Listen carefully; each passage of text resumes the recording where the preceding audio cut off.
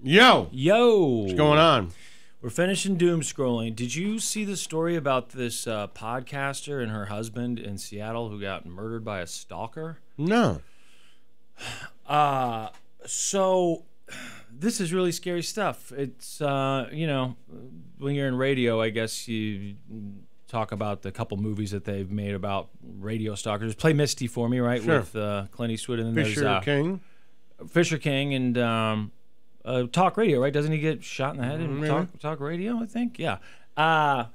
So this woman and her husband, they hosted this podcast, and the suspect, they had met. And do you remember that app Clubhouse?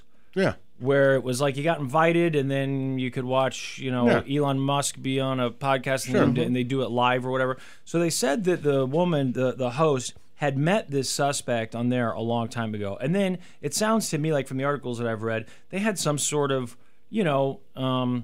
relationship, if you want to call it that. They talked. It sounds like he messaged her and was a fan of the show and talked about the show, but then started to get a little more aggressive and then started to call the house, got the phone number and started calling the house. At one point, they say he called in the middle of the night. Her husband answered the phone, and the stalker says, "Put your wife on the phone." Like that, just really, really brazen, scary stuff. And this woman, she had recently had surgery, according to these court documents, because they'd filed for a restraining order, order protection from this guy because they thought that he might be dangerous. And she knew that she was going to be basically bedridden while she recovered from the spinal surgery. Okay. And she felt very, very vulnerable with, the idea that this guy could be stalking them and coming to the house. Well, he got to the house. He broke in through the mother's window. Now, apparently, their mother lived at the house, too. She was able to escape. This guy broke into the window, went in, allegedly killed the podcaster, her husband, and then when police arrived, he killed himself. Tonight, newly released documents shedding more light on the slaying of a 33-year-old podcast host and her husband, murdered in their Seattle area home, police say, by her alleged stalker. Redmond police say Zora Sadeghi and her husband, Mohammed Milad Nasseri, were shot and killed Friday by Raman Hoda Karamazai before taking his own life. Police say the man initially reached out to Sadeghi on a chat platform as a listener and fan of her audio streaming. But his actions soon intensified. She said he delivered flowers to her home, sent jewelry and gifts, parked in her neighborhood to catch a glimpse of her, and repeatedly called her husband, friends, and neighbors. Supposedly, police were in the process of trying to find this guy. He's a long-haul truck driver, believed to have been from Texas. They wanted to arrest him and serve this petition for protection order, but it was difficult to pinpoint his location because his job had him, driving. He was on the open road all the time. And a restraining order, they say here, a restraining order is simply a piece of paper that allows officers to take enforcement action should a suspect violate the court order. But a piece of paper does not protect a person when someone is intent on causing them harm. Sure. And I watched that stalker thing on Netflix, and that's mainly what they talked about, was getting those restraining orders really doesn't do any good because most stalkers don't care about the restraining order, and if they want to make your life a living hell, they will. Right. And this woman was scared. She knew this guy calling in the middle of the night. I don't know how you change the laws to say, look, instead of just a restraining order, if you do this much, we can put you in front of a jury of your peers, and they can decide whether or not we think you are a threat to this person, even if you haven't broken in. Because in these documentaries, you're like, well, he's just calling, he's just threatening, he hasn't done anything yet. It's like, well, he's calling all the time, 24 hours a day, saying he's going to kill me. Yeah, but he hasn't tried to kill you yet. He hasn't broken into the house. Get the restraining order. Yeah, it seems like there needs to be a lower bar there to get these people, in front of a jury and maybe put away for a while. We have a real candidate for president 2024. Yeah, I'm excited about this. Who do we got? The Tiger King, Joe Exotic, has thrown his hat in the ring for the election of 2024. Wow. All right. Hitting the trail is going to be an issue. He's serving a 21-year prison sentence for multiple charges, including animal abuse. Animal abuse. Well, I don't think that brings down a candidate, No. right? I don't think. There was all a the time, things people have done. Right, animal abuse. Teddy Roosevelt had animal heads on his walls, right? That was like his whole Donald Trump thing. Jr. is out shooting elephants. Shooting giraffes and stuff and whatever, sitting next to rhinos. I don't remember. That sounds right, but it shot something for sure. Being in prison seems like it would make it difficult. They said that he didn't say if he was running as Republican or Democrat, but as I recall in the series, he ran as a Libertarian every time, didn't he? Yeah, I think so. I think he said he was a Libertarian, and then I don't know. But Joe Exotic is officially running for president in 2024. He'd be a good president. Have you guys seen the video of the Margarita Man at the airport getting tased. No.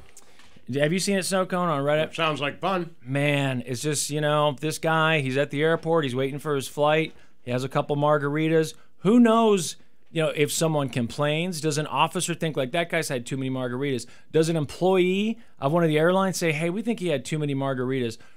I've seen it happen. I've witnessed it happen. I told you it happened to me, almost happened to me one time. I was on my way back to Kansas City. I was flying from Portland, and I went into this airport bar, sat down with this guy. We got there at the same time. We both had 3 beers. Then they start boarding the flight. We get up to go get on the flight.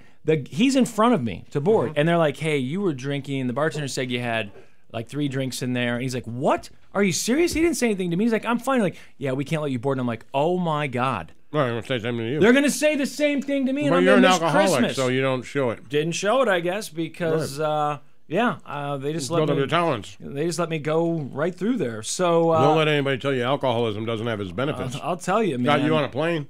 I didn't notice that he was acting all that bad, but Because you were drunk, too. I mean, is there like a limit? Do airports say this is the limit, or is it just know it when you see it sort of thing? But this guy's like, look, man, I paid a lot of money for these airplane tickets, and I had a couple margaritas. I'm not going to miss my flight for a couple margaritas. This is ridiculous. And then he got zapped. About 3 margaritas. Yeah, you got a problem with that? Listen, I'm on a flight and I paid $2,000 to be on. There's no reason to arrest me. Turn around now. Why? Man, oh man. I wonder where he was flying for $2,000. I mean, airplane tickets, I haven't bought them in a while. I guess they're pretty expensive, but he was being a bit of a. They never did come up with a name for a male Karen, right? They toyed around with some different things. They toyed with some. Seems like they just ended up doing male Karen. Doesn't happen as much. But that voice, that I paid $2,000 and had a couple margaritas. Like, look, man, you're not gonna stop me. And the cop's like, but I am. Seems like a calmer response might have helped you in that. Maybe not. Maybe you still would have missed your flight. I don't know, but at least you wouldn't have gotten zapped by that taser. Never been zapped by a taser. I've been sprayed with the pepper. I zapped you with one once. Yeah, but that was like one of the ones you buy at the trade shows. Made you fall down. I don't know. Well, the anticipation was killing me. It did leave a little burn mark on my arm, but I feel like the ones the cops use, don't the prongs go in and then aren't they holding a button that's continually discharging? Isn't that what they're doing? They're holding that button. I don't know. I don't know. I think it's probably quite a bit stronger than that thing that we got at the gun show or whatever it was. Right. But it doesn't look like fun. Yeah, I've been pepper sprayed. That's not fun. You've been pepper sprayed, right? Yeah. Like as part of a group, when they come out and they just pepper spray the whole group, and you can't breathe. Got into a fight at Eastern Michigan University. And Cops came, started pepper spraying people. And instead of it being a spray, it was one solid stream. Yes. Ugh. And it came out and it hit me, honest to God, directly in the eye. Ugh. It was the worst. And it's it was just like a squirt gun. It went, and I was like, And I was headed? drunk and I tried to move, like get out of the way, so it's coming this way, and I tried to move like this, and I just moved far enough to hit me right in the eye. And the wind got it right there. No, I mean, it faced this way, and I went, yep. I should have went that way, but you moved right into its path is what I'm saying. Right into it, and it hit me right directly in the eyeball. For me, the thing is like how hard it is to breathe. In the movies, it's about, you spray them in the eyes and it hurts their eyes. And the mugger's like, ow, my eyes. But when you get sprayed with it, you're choking. Yeah. You can't take a breath. I mean, I don't know what. Maybe the more effective thing even would be if your attackers come out, you spray it in their mouth. I think it could kill you. I mean, I don't know. If you've ever been sprayed with it, like, and been in the vicinity of it, and had that thing where it takes a good half an hour before you can finally catch a breath. Yeah. I can't imagine if it got sprayed directly into your mouth. And also, it definitely burns your eyes. That's for sure. I don't watch Family Feud. Do you? I mean, I've seen it. I'm aware of it. I'm aware of it. I think Steve Harvey does it now, maybe? Yeah, that's what I was thinking. I assume he still does it. I assume it's I think on everybody network who did it here. before that died, that killed themselves or something. At least a couple of them, right? Really? Well, I think it was like some sort of there was the Family guy, Feud. the guy who hanged The himself. creepy guy who The curse kissed of Family people in the Feud. mouth. Kiss people on Richard. the mouth. Yeah, it's Yeah. Richard Dawson. Yes. Dawson. But is he the one who hanged himself? I think they all did. Someone hanged themselves, right? I have no idea. And then you had, well, I don't want to say anything about the other person because I don't know that any of those allegations were ever Family substantiated. Feud. The Curse of the Family Feud hosts.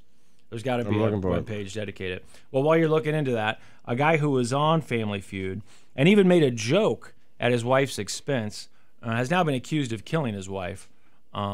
This was the joke that he made on Family Feud. When Bleefnick competed on Family Feud, listen to his haunting response to host Steve Harvey's question about wedding day mistakes. What's the biggest mistake you made at your wedding?